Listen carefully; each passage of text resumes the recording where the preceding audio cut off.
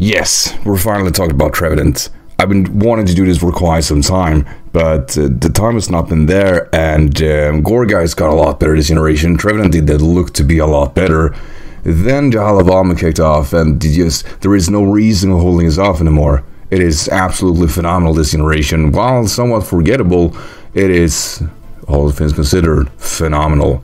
Starting off Generation 6, this was a Pokemon that was defined OU before Pokebank. Why? The knockoff was not a thing. A lot of Pokemon that got knockoff were even not viable, or at least not strong enough to kind of carry out that pressure. Man, even Bishop, for example, did not have knockoff till Pokebank was opening up. So Trevenant was rather free to abuse a set that is defining it this generation again. You figure 4 months of viability that is forgettable is kind of funny, and it comes back with that same set that is just as good as it was before, and that is the Harvest Citrus set.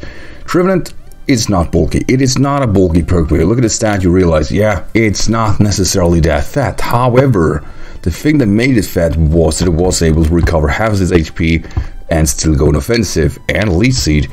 So this Leech Seed set, or the Harvest Leech set, was a great thing to have. It's actually adopted a lot of sets in the future, but the Harvest set is always one coming back because it has a lot of high HP, it has a lot of HP. 85 base HP is quite a lot. It does allow it to recover a lot of HP for each turn. Contrast that to 76 in its defense together with 82 in its special offense. It's able to soak hits, while not reliably. Thanks to the Citrus, it's able to kind of come back and take another hit, and combine that with 110 attack, you realized the thing it does, it stings back. And you know what its signature move was? Horn Leech. Actually, Gogot had it too. I guess that was a real real signature move. But yeah, Trevenant had Horn Leech, which made a set of combination of Horn Leech, Leech Seed, Substitute, and Protect one of the most annoying sets out there.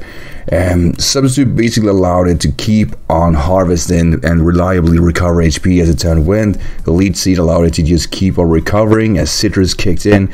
It just kept on going back. Then Generation 6 Pokebanks opened up and knockoff became a widespread plague. And while knockoff is one of the key moves of this generation, it also pretty much defined it as, well, all of a sudden the Harvest set was, not only was it weak to knockoff, but it lost its main niche to keep on at it and actually just stall Pokemons, because all of a sudden it lost its stall viability, relying all using Leech Seed as its recovery with Protect, and it was hardly not as reliable. Push it in contrast. Let's say a Pokemon does 60% to you. No, even worse. Let's say it does 90, and you get to the red HP. You get the Citrus going. And then while you recover that, the Harvest kicks in and you get another 30% recovery. Now you're 70%. Not only did you take a massive blow, you're now able to almost get your AL health back on at it. That's quite interesting. In contrast that, the Harvest can kick in next turn if you go for Protect. Yeah, it is. Oh, it's so annoying. If this Pokemon is done right, it is hopelessly tough to deal with. What's the difference for this generation? Well, first and foremost, while knockoff is widespread and it's stronger than ever before thanks to both Mega Evolution and Sea Crystals being gone, Pursuit is no longer in the game.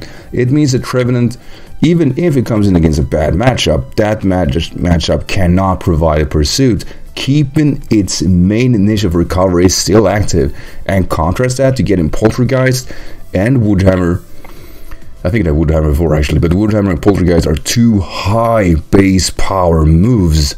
It is not only does it punish potential switch-ins on the switch-in, but it can actually obliterate him if you're lucky. And contrast that to getting Sucker Punch in generation, it has a means of priority, which is something it didn't have before.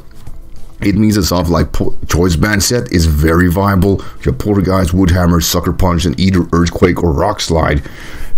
Before you had Rock Slide to even punish Talonflame, but you really don't need that because thanks to Sucker Punch, you're allowing yourself to actually hurt them quite efficiently. We also have the Trick Room set, because it is one of those slower Pokemon. 56 base speed.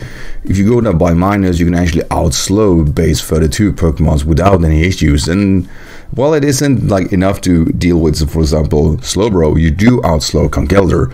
Trust me, that's enough.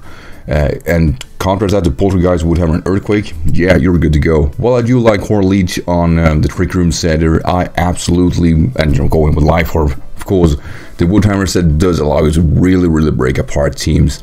And another good aspect is the Assaultist variant with Natural Cure. Not only is it able to soak potential statuses, it is actually able to get out, soak hits, and actually, thanks to Horror Leech and Drain Punch, it can recover a lot of HP. So Horror Leech, Drain Punch together with Poltergeist, phenomenal coverage for any matchup. And just overall, Trevenant never really have been a bad Pokemon. There have been meta-defining things that pushed it to not be viable enough. And Gourgeist, for example, which was contrasting to this Pokemon, was introduced the same generation 6, but Gourgeist got the recovery and was bulkier, hence became the copy-paste stereotypical bulky grass type, much like Tangrowth, but it had the means to actually keep on at it. Trevenant had not that luxury, contrast to knockoff. While it could be considered bulkier artifacts with means of recovery, it was always a big risk. Gourgeist, heavily reliable. Then it comes to Generation 7, Decidueye and Delmise carving huge niches, and Trevenant was very forgettable in that generation, mainly because it just wasn't good enough to keep up. It finally, this generation has the means to carve its niche, and while it still is the lesser of the 4 ghost and grass types, it is this generation stronger than it ever has before. And while I would consider it somewhat undiscovered, I think the people that are using it now, using it because of its effectiveness, because it's able to do exactly what it did in Generation 6 before Pokebag. It is able to stall, it's able to set up Trick Room, and it's able to outlast matchup because of this immense power in its base power moves together with a high contrast attack. Trevenant overall, one of the best boosts this generation, and I'm very happy to see Trevenant work this generation because, like I said, it is just overall a phenomenal Pokemon. So Pokemon, thank you so much for making this guy work again, and I really want to know what you guys are thinking about Trevenant this generation. Have you used it before? Did you remember Generation 6 moveset before Pokebag? Or just think still it's bad? I want to know exactly what you guys are thinking. So with that said, as always guys, thank you of course for watching, and have a great day everyone. Take care. Bye.